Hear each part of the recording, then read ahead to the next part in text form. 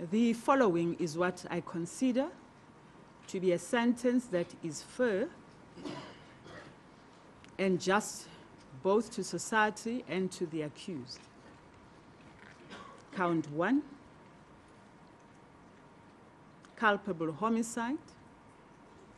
The sentence imposed is a maximum imprisonment of 5 years imposed in terms of Section 276(1)(I) of the Criminal Procedure Act, number 51 of 1977.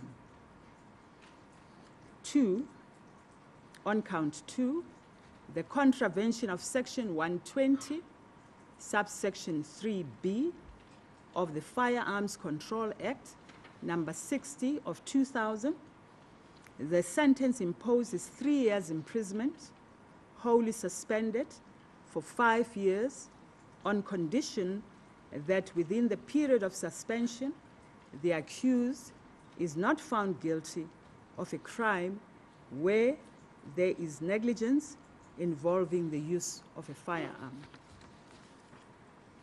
Paragraph 3, the sentence in count 1 and the sentence on count 2 shall run concurrently.